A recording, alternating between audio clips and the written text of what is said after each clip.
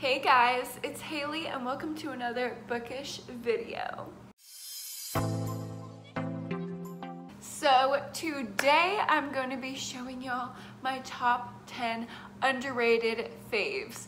So these are books that I never hear anyone talk about ever on booktube, or like rarely, and I feel like they deserve a lot more hype than they get, and I want to just expose you guys to books that you might have never heard about. So let's get into it. So the first couple books that I have sitting here are actually by pretty popular authors. Like, I hear them talked about a lot on booktube.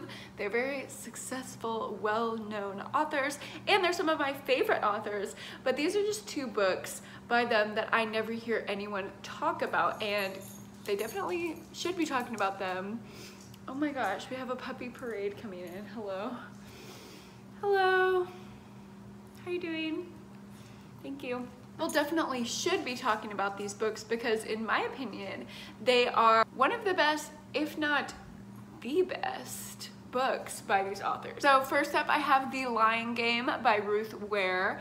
I know a lot of people talk about The Death of Mrs. Westaway or The Turn of the Key when they talk about Ruth Ware, but this is one of my favorite, if not my absolute favorite, of the Ruth Ware books.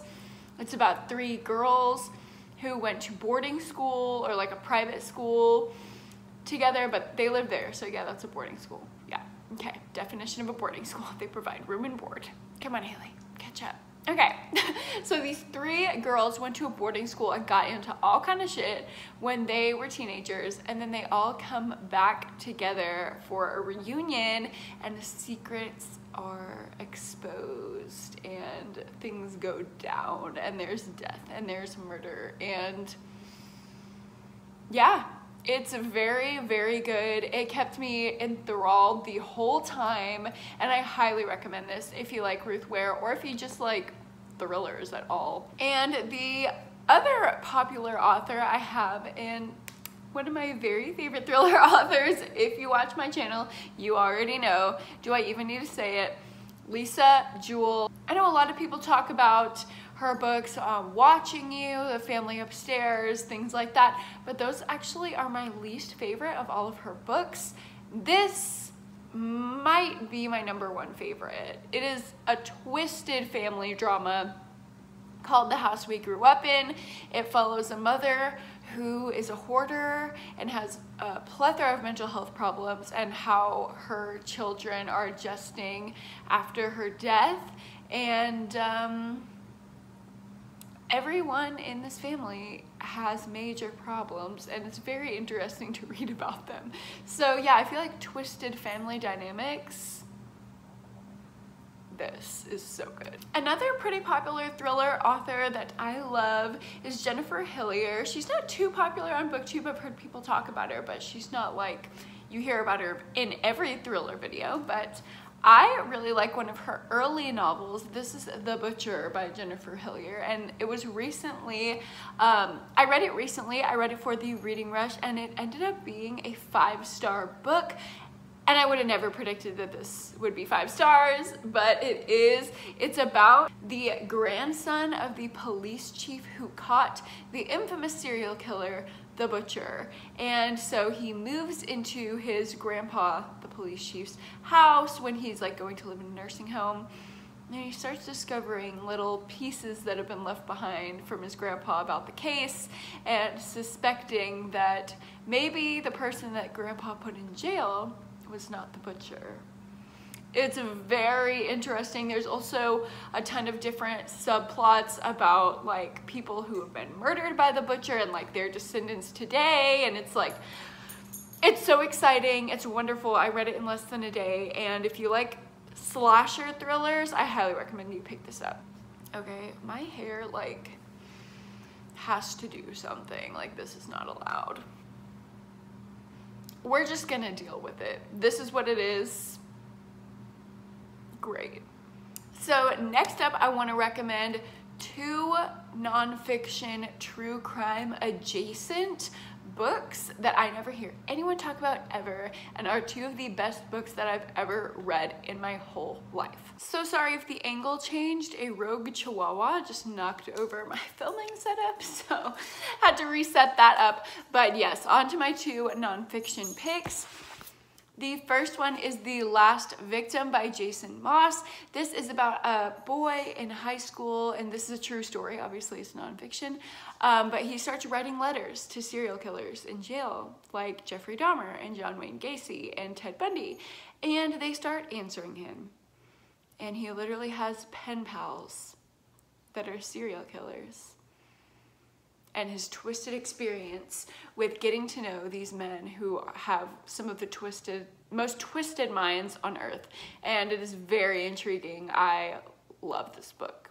Next up, I have The Confessions of a Sociopath by M.E. Thomas, which I'm pretty sure this is a pseudonym because it is about the real life experiences of a sociopath. And this is not a dangerous person. Like, this is just a person who is diagnosed with antisocial personality disorder, and it's really great to see people on the internet and in life just advocating for mental health. Obviously, I'm going to school to become a therapist, so that's really important to me, and it's great to see that, but I see a lot of support for kind of the nice, more common mental health disorders, such as depression, anxiety, some of the more common conditions, but there are a few mental health disorders that people are just not willing to accept and still have a very, very stigmatized view to the general public.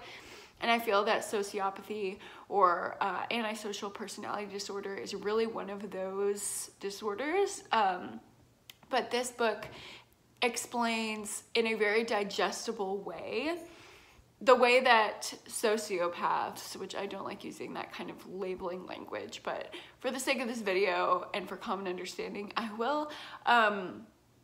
They are people, and it's about their everyday experiences and how they differ from normal people, and that maybe people you know or people that are in high power positions that you never would expect are actually suffering from this condition as well.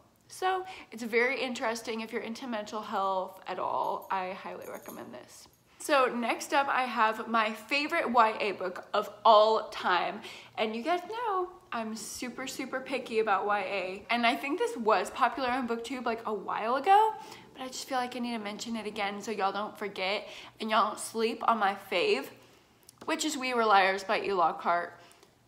I've read other E. Lockhart books and I haven't liked them, but if you have tried her other books and you're not vibing with them, I would still suggest you picking this up. It is a wonderful, beautiful, mysterious tale of grief, and I'm just gonna leave it at that. I don't wanna say too much, because I feel like it's better to go into this blind. It is wonderfully written, very uniquely written, which some people don't like, but I do. And yeah, I don't want to say too much. I just think everyone should read this book. Next up, I have a romance, How to Walk Away by Catherine Center. So this book has a special place in my heart. I absolutely love this romance, and I don't hear anyone really talking about it that much, which is like how I love this book so much. It made me cry so many times. I also feel a special connection to it because it's set in Austin, Texas, and I live in Austin, Texas, so it's very cool to read about things where I'm like, oh, that's right down the road. But yeah, I love this book, and it's about a woman who, I don't know if I want to give away what happens to her, but something happens to her that changes her entire life, and she kind of has to rebuild, and she doesn't know if she wants to keep her boyfriend there with her or maybe go for this other guy who's kind of helping her along with her recovery process. And I love it. It's so cute. It's definitely like fantastical, like not a lot of these like grand gestures and things happen in real life, but hey, that's the magic of a romance for me. Next up, I have a very light, fluffy, chick-litty kind of beach read, if you will, and that is When Life Gives You Lemons by Lauren Weisberger. I don't hear many people talk about this, but I really love it. It takes place in the Devil Wears Prada universe, and it's just following 3 of the kind of side characters, including Emily, who is an actual fave, played by Emily Blunt. In the movie, I didn't enjoy the Devil Wears Prada book, but this kind of like spin-off I absolutely loved. It's basically about 3 rich ladies going about their lives, and drama happens and mysteries are abound. Like, you're trying to figure out things the whole time, and it's just very fluffy and fast-paced. And yeah, if you like suburban drama and like rich people drama, you would love this. Next up, I have a little bit of an older book, but it's still one of my favorites, and I don't hear many people reading it or talking about it at all, and that is The Luckiest Girl Alive by Jessica Knoll. I read this a super long time ago, so I feel like I need to reread it soon, but it's one of my favorite thrillers ever. It has everything. Cue my Stefan voice. This book has everything. And everything that it has a trigger warning. Like, this is a very intense trigger warnings for violence, abuse, self-harm, sexual assault, school shootings. Like, every possible triggering subject is in this book, but it's basically about this woman who goes back to her hometown to take part in kind of like a documentary about the tragedy that happened at her school. Like, I think this is the 10-year anniversary or something. And yeah, it's about her experience with that and how going back there like brings up all of these memories, and she feels guilt and grief and unlocks the key to mysteries that she didn't know what was happening in high school, but now she's figuring it all out and everything's clicking into place, and it is a wild ride. My last underrated favorite recommendation is The Little Paris Bookshop by Nina George. I absolutely love this book. So it's basically about this old man who lives on a boat on the coast of France, and it's a bookshop, and he lives in this floating bookshop, and it's just his place, and he gets a little apprentice at the bookshop, and they go on a journey together, and it's beautiful and very touching and sweet. And this is another one that I read a long time ago that I really want to reread because it's just adorable, and I never hear anyone talk about it. It gives me Man Called Ove vibes, like, so hard. So if you like that, you'll definitely like this. Okay guys, that is all of my underrated favorite for you guys to check out. I hope you discovered a new favorite book today, and yeah, thank you so much for watching this video and spending some time with me today. I hope you really enjoyed it, and if you did, don't forget to like this video and subscribe to my channel, and I will see you guys in the next one. Bye.